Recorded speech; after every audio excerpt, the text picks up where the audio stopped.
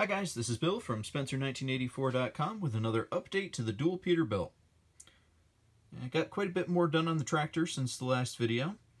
So starting out with the front of the truck here, I decided I didn't really care for the flat panels that were cast in as the grille.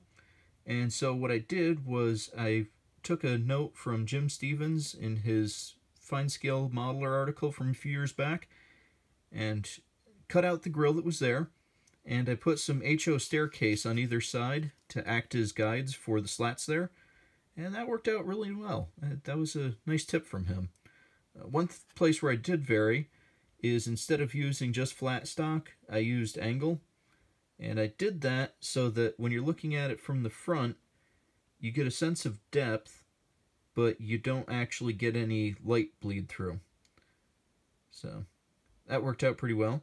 And then here on the back side, what I'm going to do is I'm just going to put some flat sheet styrene and surface detail so that it looks like the backside of a radiator. So there's the hood and grille. Now for the cab, in the last video, I was talking about having to do the repair work on the back. And as you can see, that's all been taken care of now. The rivets were done with Archer fine detail transfers. These are actually 3D printed decals, basically, where it's got an actual raised texture to it, but they come on a sheet and get applied like any other printed decal does. So, they're not the easiest thing to work with, but I really do like the end result. So, steep learning curve, a little frustration, but worth it in the end, as far as I'm concerned. So that turned out pretty good. Got the window all filled in on this door. Got the holes for the grab handles on the back corners of the truck filled in on both sides. So now that's just about ready for paint. And inside,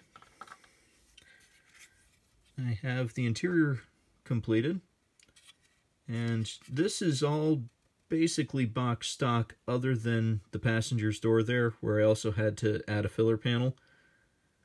Otherwise, I did some paint detailing, tried to weather it. I did add a couple of vents right here on the top of the dashboard because all the pictures of Pete's from this vintage that I could find had those. And just a detail that was overlooked by AMT from the way that this had to be molded. I added those,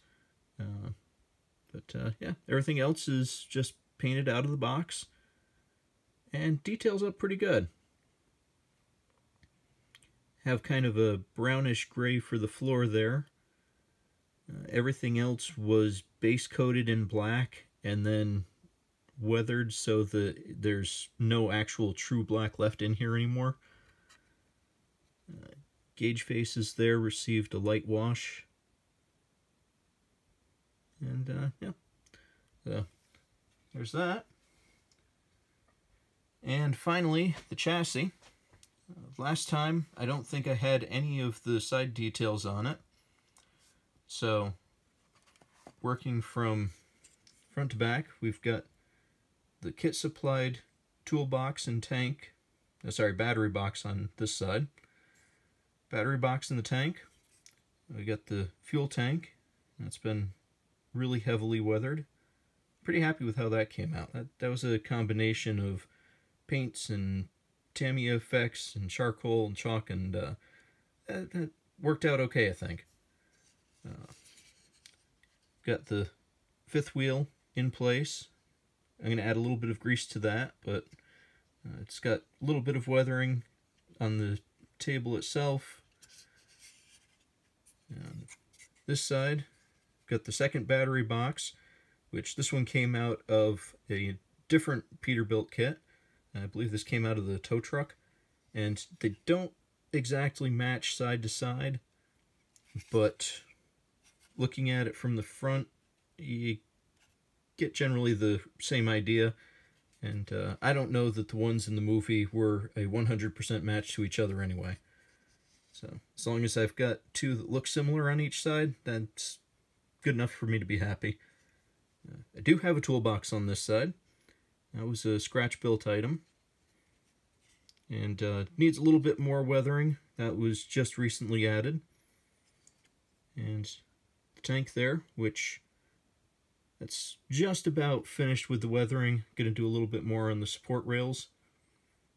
But there's that. And not much more on the underside. Pretty much everything that you saw last time. I am still waiting on my wheels to arrive, but I've got them on order, so they should be here anytime. And the last thing that I've been working on is I've started in on the trailer frame. This is out of the Lindbergh Dodge with Tanker kit. And the white pieces that you see there are some scratch-built items where what came in the kit was just no way, shape, or form able to be cleaned up. At least not as nice as just using some new rod stock and a few modifications here and there, like the right angles on those pieces. A little filler here and there. It's really not the greatest casting, but since it's going to be buried up under the trailer, I wasn't too worried about it. There's that. And I do have the trailer epoxied together, and that's drying at the moment. I'm going to be skimming that with some filler and then starting to do the cleanup process on it. So that's it for now. Generally pretty happy with how this has been coming along. It's not been the easiest to try to get everything cleaned up, but it's really not too bad either. Considering the age of this kit, I've been pretty happy with the job that they did on it originally. And the years have not been as unkind to it as I was expecting going in. So it's been decent enough that I'm actually considering moving on to one of the other AMT trucks as soon as I finish this one up. Or at least in the near future. But for now, I'm going to start doing the weathering on this cab. Doing the final paint work, adding all of the hardware to the outside of it. And as soon as the wheels arrive, that's going to be kind of the last thing that's needed for it, and then it'll be on to doing the major work on the trailer. So check back later, and thanks for watching.